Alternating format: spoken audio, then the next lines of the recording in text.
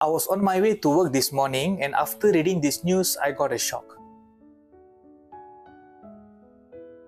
Hi there friends, in this session I'm going to talk about this incident that happens to one of our badminton star in Malaysia. Her name is Pei Jing.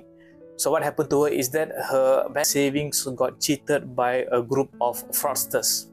The actual details regarding how much money and how the modus operandi, right? So these are not clearly defined. So I think they are still in the midst of helping out with the authorities to crack this particular group. But it is very sad to know that she has spent decades of her life saving that money, and now all that money is gone. What is the lesson that we can learn from this incident?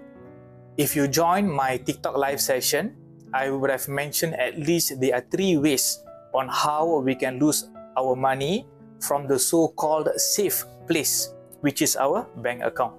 And definitely losing our money to scammers or fraudsters like this, the risk is always there regardless of how safe that particular bank is.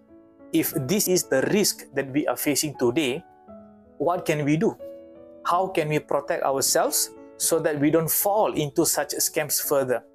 So this means we have to diversify our long-term savings and long-term investment into an asset that appreciates over time.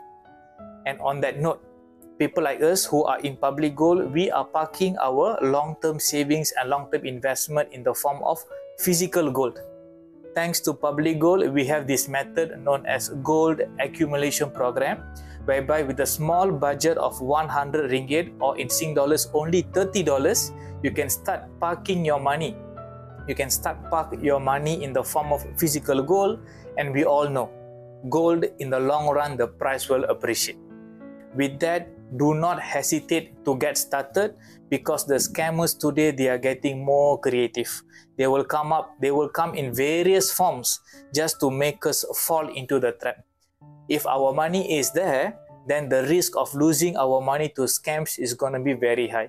But once converted into gold, then there is no other opportunities for the scammers to scam us. This is the idea.